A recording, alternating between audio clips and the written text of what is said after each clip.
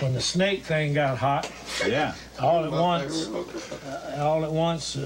people wanting the interviews, and boy, old Marvin Norcross was sending me around to television stations. Shoot, nobody ever wanted to talk to me before then, and we were doing. I don't know where the hotel or motel, I guess you call it, is, but it wrapped around kind of like this table is, and in the middle was a big like garden and the swimming pool, and all the people at the singing was down there, and groups was down there, and everybody was around the pools during the day. Radio station called me and said, we'd like to get an interview. And I said, well, you know, we're in a bus. I don't know how I get. Oh, no. Said, we'll send our best interviewer. We send Pat Devine over there and says, our best interviewer, we'll come to you. What room are you in? I said, 113, whatever I was in. And they said, well, you know, I said, oh, all right. Boy, I was really feeling important. Didn't even have to. All at once, Geraldine and Jan was out there with all them people on the fans and all down there by the pool. All at once, somebody knocked on my door, and I opened the door, and there stood a girl. It's when miniskirts were popular. Yeah. There stood a girl with the least on that I have ever seen in my life. Not only did she have on a miniskirt, everything she had on was mini. It just nothing hardly, and black. Mini nothing. And she had, you remember Wollensak, those little Wollensak tape recorders look like overnight bags? That's what she had in her hand.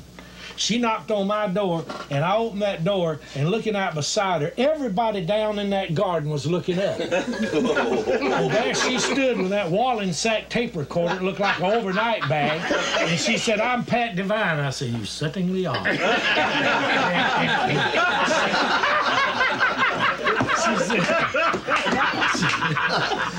She said, and look, I just stood there like an idiot. I didn't know what to do. Geraldine was walking across, and it's a fact, she'll tell you the same. Geraldine was walking across the thing, and she took a step and just froze right there. Her eyes, I think she was still there when the girl come out. But anyway, she said, well, can I come in? I want to get an interview. I said, yes, that'll be fine. I said, do you think it would be probably more comfortable down in the garden? She said, oh, no, it's too hot. I said, yeah, it's going to get hot in here. So she come in there and sit down. She said, how you like, before she even undone her tape recorder, she said, how you like my new dress? I thought to myself, don't tell us what you thought. You forgot it, honey.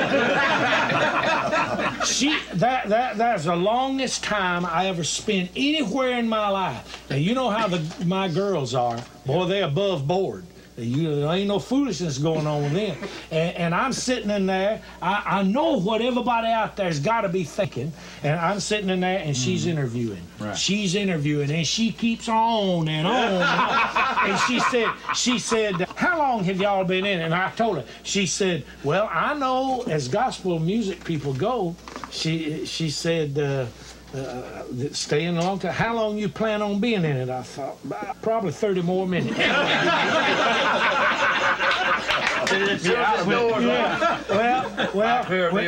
When she finally said, I'm going, I just think, thank you, Lord, thank you, Lord, thank you, Lord. Get this woman out of here and let me try to get down there. And I knew I couldn't go down there and tell everybody out there that this lady, that wasn't no night bag.